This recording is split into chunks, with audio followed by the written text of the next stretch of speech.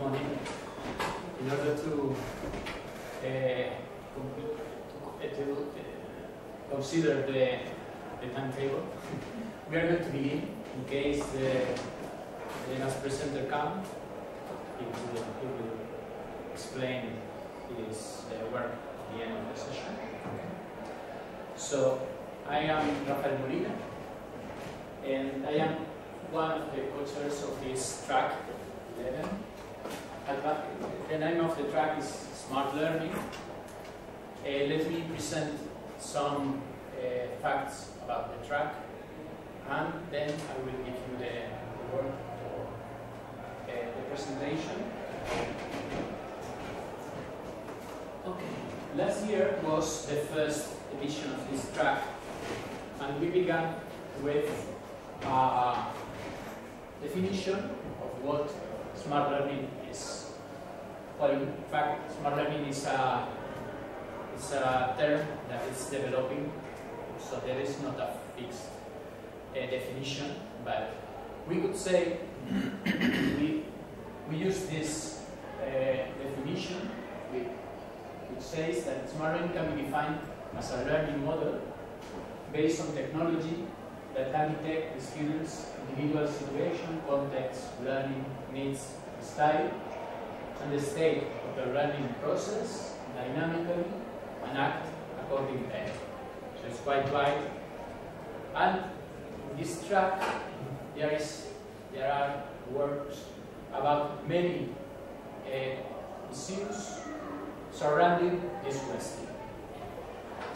In fact, I would say that the linking concept is the use of artificial intelligence algorithms and techniques to improve learning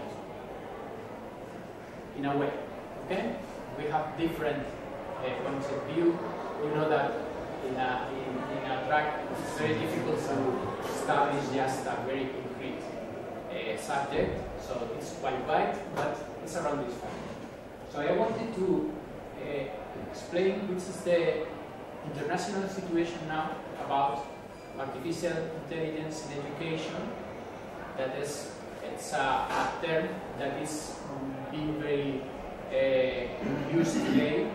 We have AI algorithms around us every day, and we found it in the press. Okay, so I want to consider this question of sustainable development goals that we must know. This is a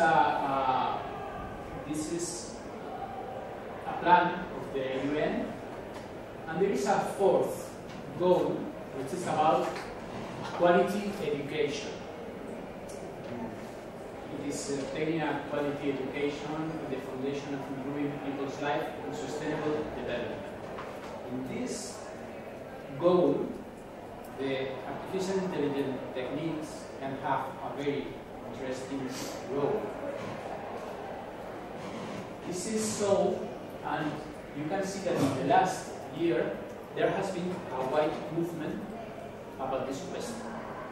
For instance, in December last year, the European Union presented the artificial intelligence plan for this year and next year.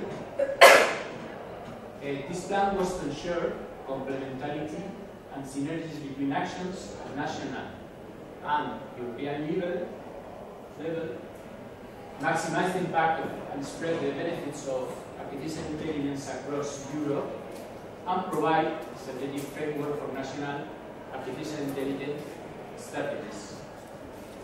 As a consequence of that, many European countries have developed their own artificial intelligence strategies.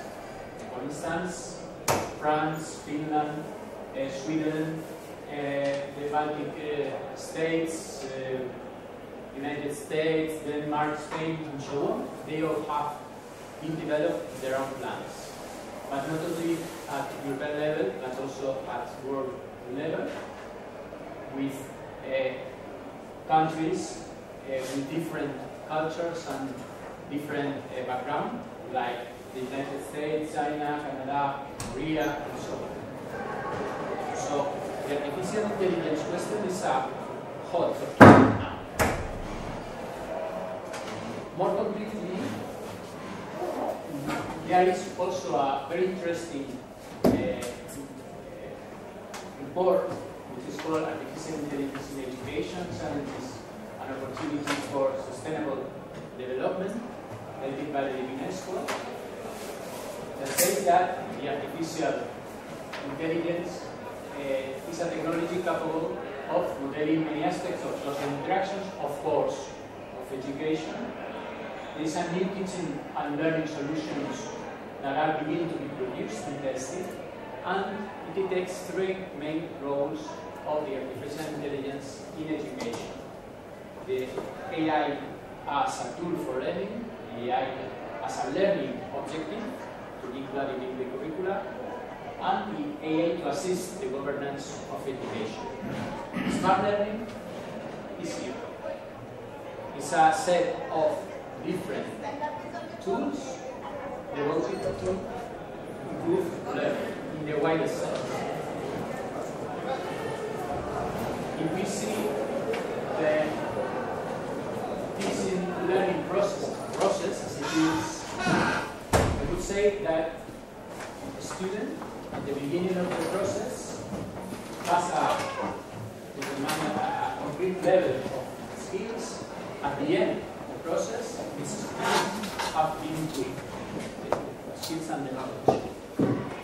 There are many aspects included in this process: the teachers, the methodologies, the resources, the institution, and so on. In all these parts of the process, or of the state, there are data. When there are data, you can make analysis of this this data. So this is the role of artificial intelligence in this process, to process all this data to do what? I have divided all the possible solutions in three aspects, three main aspects. Smart learning tools to help the student, smart learning tools to help the teacher, but also smart learning advances to get to know the student. Okay? And in these three elements are the 5 papers that we are presenting here. Those are the papers. We have 2 papers that are mainly as many tools to help the student. This is my classification. Okay, maybe the authors don't agree with me, but this is how I have considered all the papers of the session. So we have 2 papers devoted to help the student mainly. We have another paper which is to help both the student but also the teacher. There is another paper which is focused on the teacher. And finally, there is another paper focused on getting to know the student. How is the student, how he behaves, and how he learns. Okay? And this is a map of this session. As conclusions, well, smart learning and intelligence technologies that help in learning, especially through adaptation and personalization. And we have here 5 diverse papers with a common factor. They are technologies at the service of the learners to know them better, to help them in their learning, or to help the teachers in their teaching. Okay?